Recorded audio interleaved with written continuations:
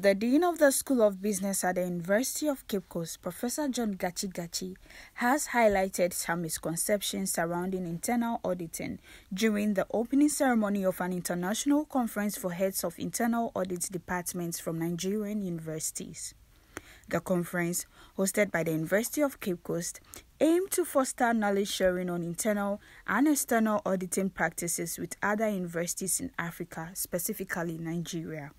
Professor Gachi discussed common misunderstandings about the role of internal auditing within organizations and emphasized its importance in strengthening institutions and organizations. When we mention internal audit or auditors in general, it comes with fear, because if you do not take time, they can change your position, they can ruin your reputation, and they can cause far-reaching policies to be implemented in the organization. So because of that, some believe that auditors are there to find faults, but professionally, auditors are supposed to ensure the implementation of policies, regulations, and statutory provisions. That is what they are supposed to do. They provide assurance to the implementation of regulations and policies so that we can enhance the space of accountability, transparency, to ensure value for money for the monies that we are spending, because the monies do not belong to us, they belong to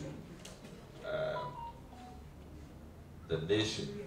So internal audit is such an important exercise of assurance in the way the finances and operations of an entity is undertaken. Internal audit, when conducted well and in line with the Constitution, relevant statutes and regulations, promote transparent transactions that foster the development of the organization.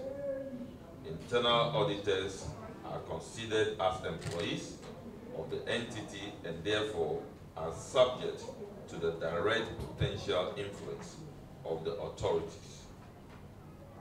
Auditor independence, acquisition for tools to work within an organization are all under the control of the authorities.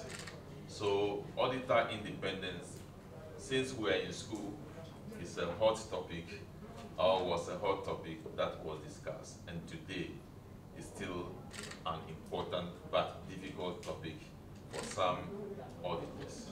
He also addressed some significance of internal auditors and their role in professional and management in strong growing institutions.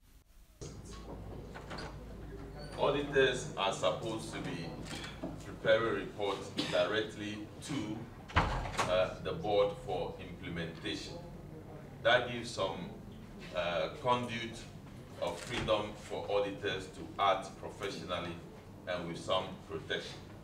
Even that, we still have some challenges, because the internal auditor has to undergo promotion exercises conducted by those that they audit.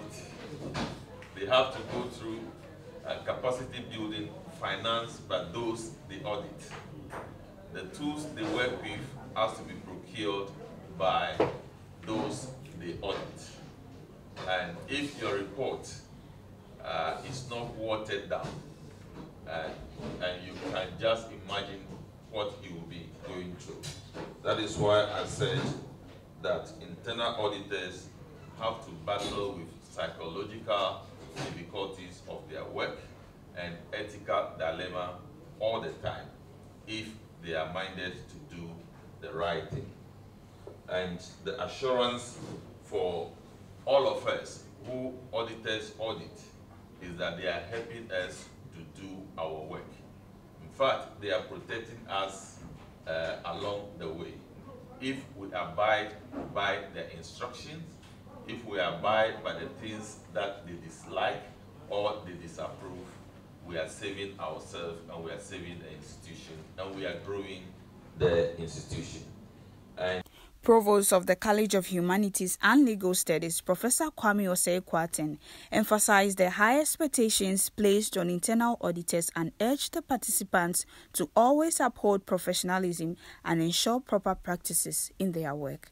Internal auditors are watchdogs. They are to ensure that the managers do their work, especially financial management of the organization. They do it and do it well, and then also ensure that the organization functions well or grows and grows. If internal auditors fail to do their work as expected by them professionally, then it means that the organization cannot grow. The organization will run into bankruptcy. And I don't think that we should allow our institutions to grow into bankruptcy. So much is expected of all internal auditors, no matter the persecution, no matter the difficulties they may encounter. He pointed out that they are in a dilemma, a psychological dilemma. Your boss is the one who is supposed to provide you with all the resources that will make you work and work well. And so if you don't do the work to favor him, he may stifle you with all the requisite resources. Should you say that because of that you are going to compromise your principles, your professional principles? No. You should ensure that the right thing is done. And if you do the right thing, no matter what, even when the heaven falls on you, you still survive. For TV UCC, I am Anita Delight.